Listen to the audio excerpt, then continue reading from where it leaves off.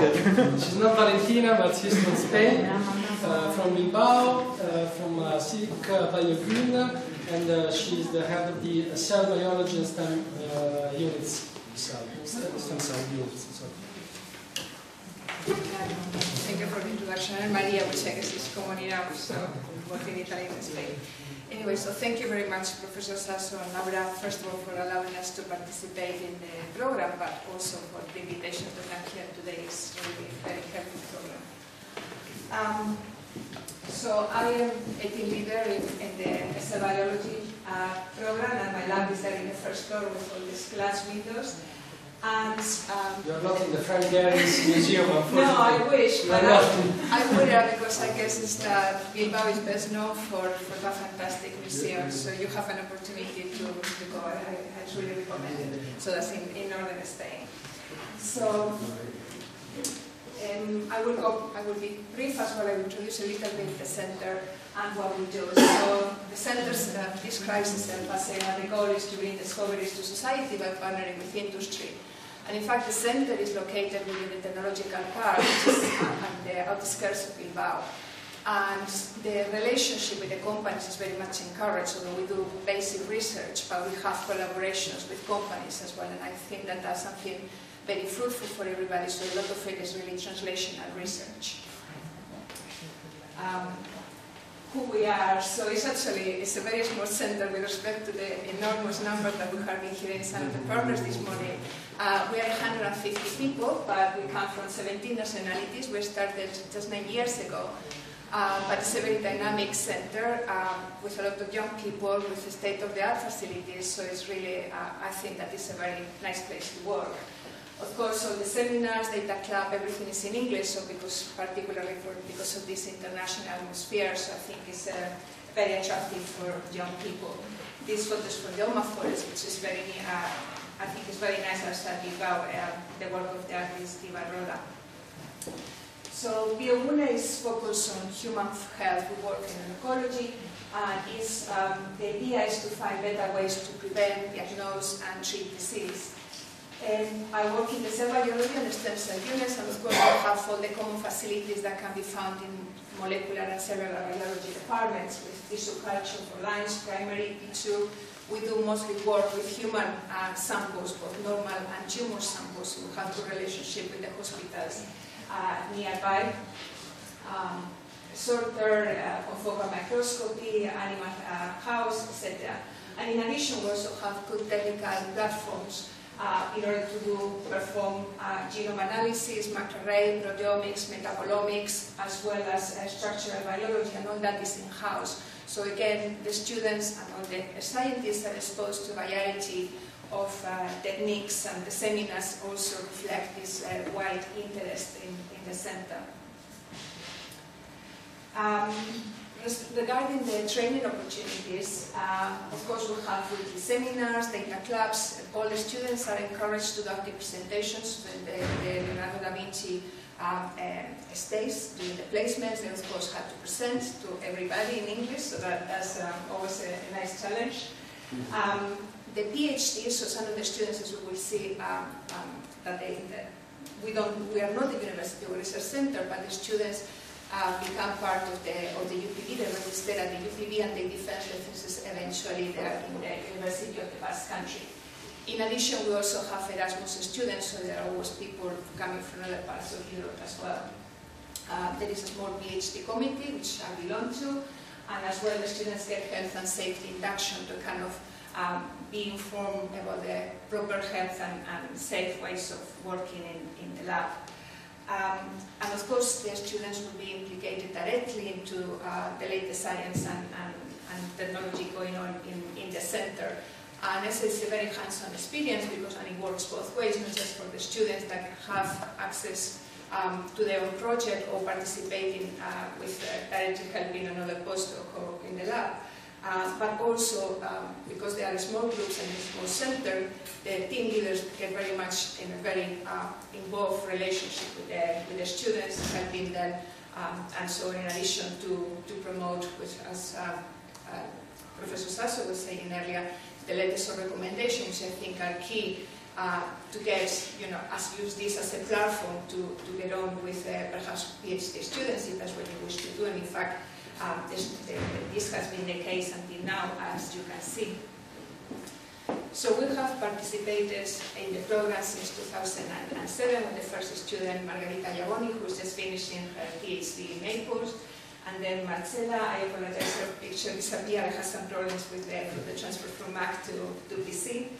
Then Giacomo Domenici, who actually came to my lab. These are on the top the students that have been coming straight to my lab. And Giacomo Domenici came as a placement, then managed to find some money to support him through a collaboration with the company, and then he has obtained a grant from the local government, from the government of the Basque Country. He is now doing a PhD in my lab. And Jessica Puccello, for example, who came later, again after the placement, she found another 4 months, and then I offered actually a position, but she wanted to work in a company, so now she's working in Milan. So there are always different options. Another lab hosting students has been the lab of Robert Kipta and his English. There are 3 different students have been Ana Lucia, Rafaela, Francesco working. Ana Lucia is now doing the PhD in Alicante and Rafaela in Barcelona. So they all have managed to find something else to do afterwards. And we have another 3 names down there that I put that were people that also applied, but then before starting the placement, actually they found something else, a PhD. And again, this reflects the high quality of the students within the program, that even before they have a chance to even do the program, sometimes they find other options, like a PhD already, and they decide to go ahead, which I think is a great opportunity for them. So what we do, the group of, again, these are the 2 groups that we have been hosting placements during the last few years. And the group of Robert Kipta is interested in the wind signaling pathway, and they do basic research, particularly focusing on neural stem cell differentiation and also prostate cancer. And the idea is that the ultimate goal will be that this will provide sort of a strong support that will lead to a knowledge that will lead to therapies for neurodegeneration disease and also for metastatic disease in cancer. In the case in my lab, we are interested particularly in breast cancer and cancer stem cells, and the idea is that cancer stem cells can be potential new therapies or new therapeutic targets. Sorry. So we have been working on both breast cancer as well as normal mammary gland and the role that hormones play in the maintenance of the stem cells, as well in the development of resistance, which is one of the very serious clinical problems in the context of cancer, as well as in the role that the microenvironment is playing in the development and progression of the disease. So I'm not going to go into detail of the projects because of the time issues. Actually, I had deleted these emails, but somehow they have some magic and I don't know how. I just wanted to summarize this by saying that one of the major things that we have just published recently, in which the student Giacomo Domenici is being second author in that publication, is that we identified that during the development of resistance to tamoxifen, this is driven by SOX2 overexpression, which is actually activating the wind signaling pathway in cancer stem cells. So the idea is that if you want to target cancer, it's important not just to focus on cells that are proliferating like the cancer cells, but also to pay attention to the cancer stem cells that, due to the property, they are the ones capable not only to initiate the tumor, but also to regenerate and to give rise to the recurrence of the disease. So this is something that now is becoming very much important, this idea of combinatorial therapy, not just targeting a particular signaling pathway, but a combination of those. And I guess this is also reflecting something that we have been discussing sometime during the day, that this idea of interdisciplinary, that sometimes it can be useful to know about something, but then you might find different ways of combination, collaborating with other people to attack a problem, having a combination of approaches. And just to finish, I would like to say thank you again to the program, to the Leonardo da Vinci program, to all the students that have participated, and to you for your attention. Thank you.